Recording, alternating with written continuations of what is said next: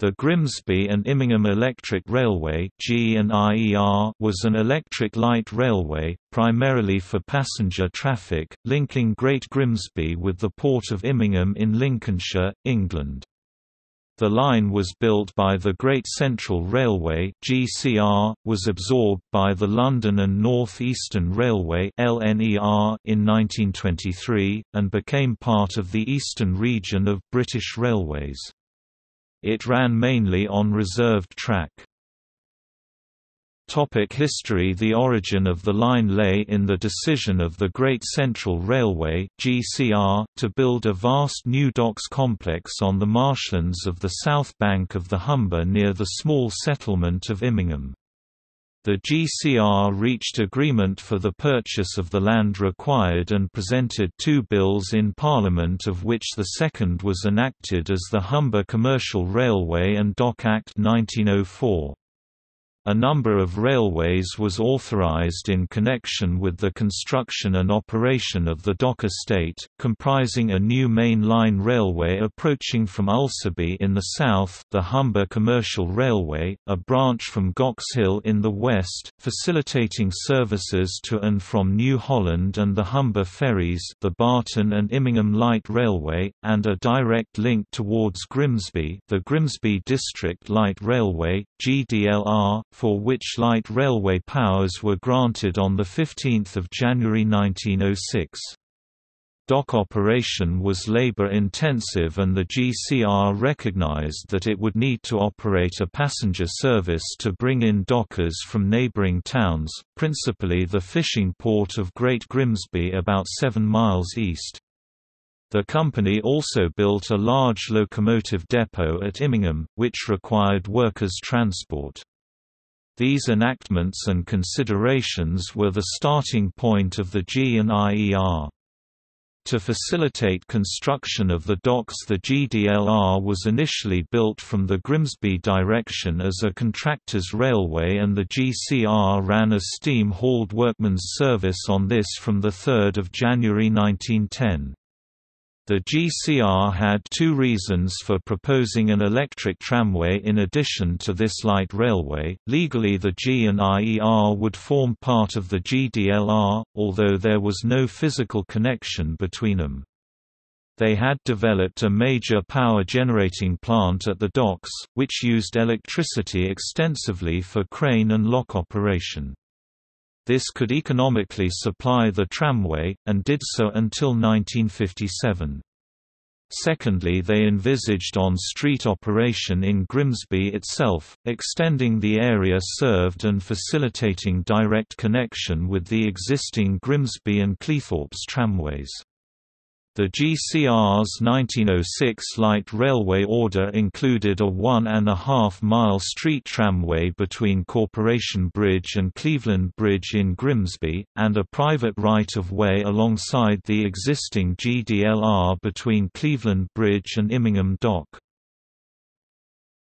The network. The electric line opened from Grimsby as far as Immingham town on the eastern fringe of the dock estate on Wednesday 15 May 1912. It was extended about a mile into the estate on 17 November 1913, terminating at the landward end of the eastern jetty, a short walk from the Immingham dock station of the Barton and Immingham Light Railway. For reasons not fully understood, the 1913 extension joined the existing line at Immingham town by a trailing junction, necessitating a reversal on all through journeys. A short spur was built in 1914 from Immingham town terminus to Queen's Road nearer Immingham village, but this was never opened to normal traffic, possibly because of the onset of the First World War. The G&IER from Corporation Bridge to Immingham town was single-track with passing loops of a standard length of 110 yards 100 meters. The 1913 extension from Immingham town to Immingham Dock was double-track alongside the road, except where it shared the road as it crossed Tramcar Bridge east of Immingham town. There were originally 8 intermediate loops on the cross-country Pyewipe, Immingham town section, numbered in sequence from Pyewipe, although most stops also had names. 4 of the loops were removed in 1917, the track being used for war purposes. There were 3 or possibly 4 loops on the street section in Grimsby. There were small waiting rooms and offices at Corporation Bridge and Immingham Dock termini. A temporary structure was erected at Cleveland Bridge after the line was cut back in 1956. Although the Grimsby terminus at Corporation Bridge was only a few yards from the municipal tramway tracks in Victoria Street, the intervening bridge was not rebuilt until 1928, and by then Grimsby's trams were giving way to trolleybuses and the connecting tramway was never built. The G&IER did, however, operate a local tram service on its street section between Corporation Bridge and Cleveland Bridge for 2 years 1928 to 1930. Power supply. The line was electrified at 500 volts direct current, with power supplied through simple trolley wire supported either from span wires between steel poles, concrete poles between Immingham Town and Immingham Dock, or from side brackets. Current collection was by trolley poles. A separate high-tension feeder on wooden poles ran alongside the line, providing current for dock operation in Grimsby. Traction power was at first supplied by 2 substations, transformed and converted from a 6,600-volt AC main fed from the dock's generating station. The first was built 3 miles from Immingham by Siemens Brothers. 2 Westinghouse 250 kW rotary converters produced 500 volts DC for the trams.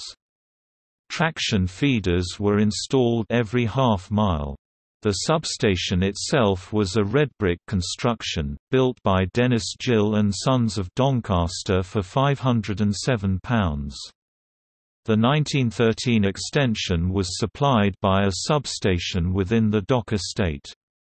The second substation, continuously manned, was also built by Gill, for £707, next to the car sheds at Pyewipe. It contained 3 250 kW Westinghouse rotary converters. 1 converter was used for lighting, 1 for traction and the third as a standby. From 26 November 1957 high-tension power was drawn from the national grid and the dock power station was closed down. Pyewipe car sheds. The sheds were formerly known as Cleveland Bridge Works but rarely so in practice, gaining the name Pyewipe from nearby marshes and road on the edge of Grimsby. They serviced all the trams. They did not house the cars, which, unusually for British trams, spent all their life outdoors, only entering the workshop when repairs were needed. The workshop had the capacity to hold 3 trams on 2 tracks. It also housed a machine shop, paint shop and store. Until 1940 cars were periodically sent to Dukenfield Carriage Works for major repair. The second-hand Gateshead cars, see below, were overhauled at York before entering service. The G&IER had no physical connection with the national network apart from a right-angled flat crossing with a siding near Corporation Bridge which was unusable for interchange traffic. The line closed long before the days when putting a tram on the back of a low loader to take it to Manchester would be normal. When heavy repairs were needed or new trams were delivered, they were craned between tramway metals and the GDLR which ran past the shed. Rolling stock. The line was originally equipped with 8 unique bogie single-deck tramcars, designed by the GCR and built by Brush, to which 4 more were added in 1913, and a further 4, built by the GCR themselves, in 1914. 4 of the original cars were short-bodied, intended for through operation onto the Grimsby Street tramways, but the majority of the fleet, at 43 feet 8 inches (16.51 meters) overall length, were by far the largest British trams until modern times. With 72 seats, they had a larger capacity than many contemporary double-deckers. Although relatively progressive for the period, the cars lacked what were already becoming refinements in Europe. They used trolley poles, not pantograph collectors, and they lacked any means of coupled or multiple unit operation, thus failing to exploit the main labor-saving qualities of modern tramcars. The cars had wooden swing-back lateral seats throughout their lives.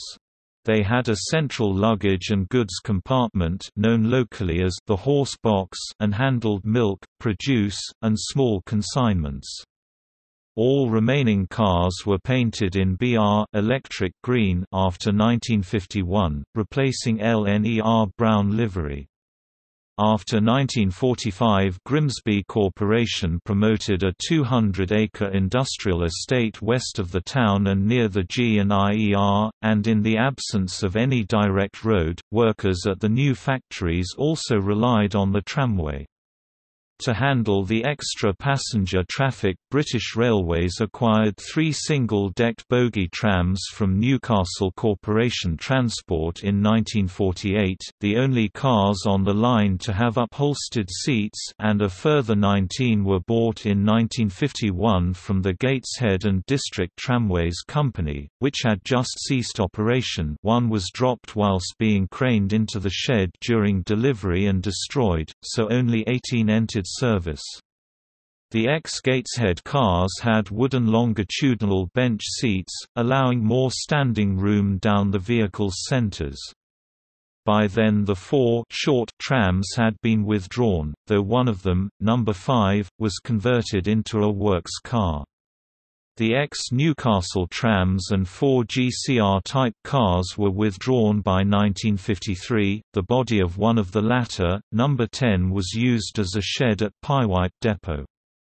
The undertaking had a maximum of 25 passenger trams in operation by 1954 out of 37 supplied.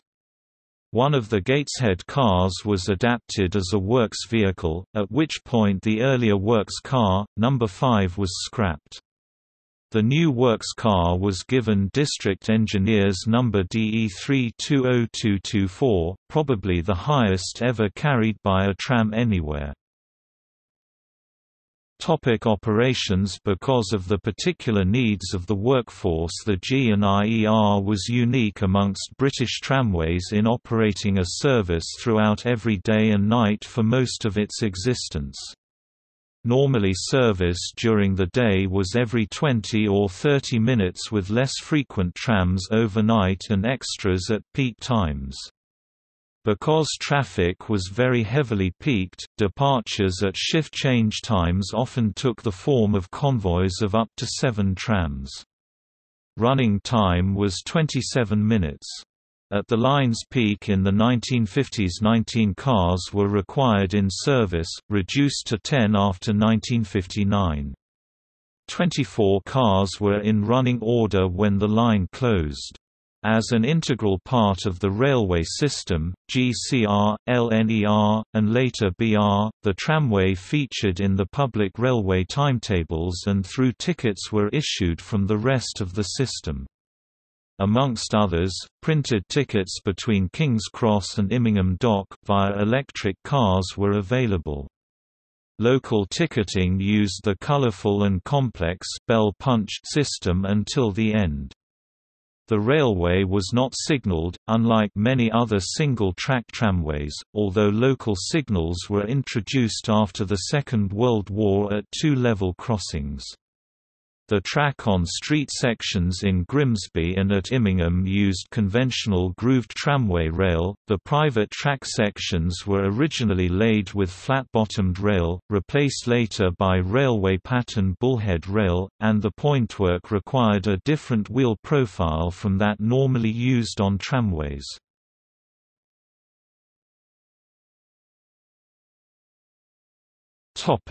Closure. Handling highly peaked traffic, much of it railway or dock employees travelling either free or at reduced fares, was never lucrative despite high passenger numbers, 1.35 million in 1948 and over a million as late as 1956, but as long as docks and railway were under common ownership and management, this was a lesser consideration. Although partly relaid in 1950, the in-town street section was closed from 1 July 1956 when Grimsby Corporation exercised their right to buy the line in order to abandon it, and the trams then terminated at the edge of Grimsby with a connecting bus service. Closure of the remainder was first proposed in 1958, and a bus service commenced on 28 February 1959, worked jointly over an indirect route by Grimsby Corporation and the Lincolnshire Road Car Company. A tram service was only retained in much curtailed form in peak periods, pending completion of a direct road to the industrial estate and the docks. Although the road had still not been built, the tramway was again proposed for closure in 1960, and the service was finally withdrawn on 1 July 1961. Even at closure, it was still handling around 250,000 passengers a year. On the last day, special trams were operated for enthusiasts, and a ceremonial last car GCR type tram number 4 was decorated and carried a commemorative headboard, leaving Immingham Dock at 14.12. Aftermath. 4 items of rolling stock have survived. Original G&IER number 14 is in the collection of the National Tramway Museum. After a lengthy period at their off-site store at Clay Cross, Derbyshire, it was moved to the museum's main site at Critch, Derbyshire, where it has been a static exhibit since. Number 20 was bought from Gateshead Tramways in 1951 when it closed. When the Grimsby and Immingham closed, it was sent to the National Tramway Museum, Critch, Derbyshire, and restored to Gateshead livery as number 5. It has been in and out of the operational fleet over the years, but has been on display awaiting overhaul since 2007. Number 26 was bought from Gateshead Tramways in 1951 when it closed. When the Grimsby and Immingham closed, it was sent to the Beamish Museum in County Durham and restored to Gateshead livery as number 10. In 2015 it was running at the museum, temporarily in BR Electric green livery. The tower maintenance trailer was bought by the tramway author J. H. Price when the line closed. It was sent to the National Tramway Museum, Critch, Derbyshire. In 2012 it was in use at the museum. A bench from Grimsby Corporation Bridge is part of the National Collection. In 2015 it was on display at the National Railway Museum, York. In 2015 the Pyewipe tramcar depot, by then trackless, was in industrial use. In 2017 8 characteristic pointed-topped, spun concrete masts used to support the overhead wires were still in situ by the site of Immingham Town, as was the brick bus tram shelter which was erected in the Second World War to replace the wooden version and offer some air raid protection. In 2015 a number of small artifacts were kept at Immingham Museum.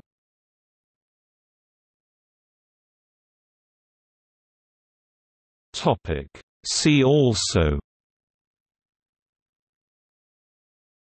Grimsby District Light Railway, Grimsby Immingham, Great Grimsby and Sheffield Junction Railway, Grimsby New Holland, Barton and Immingham Light Railway, Immingham Goxhill.